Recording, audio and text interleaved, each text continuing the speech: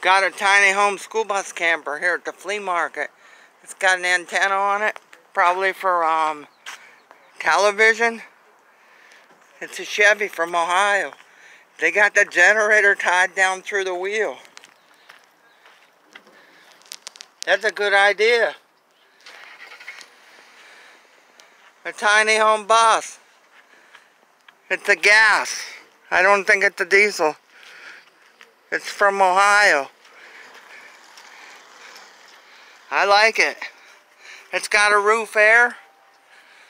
I think that's a TV antenna. I wonder if it's titled as RV. It probably is. That's how you get the cheap insurance.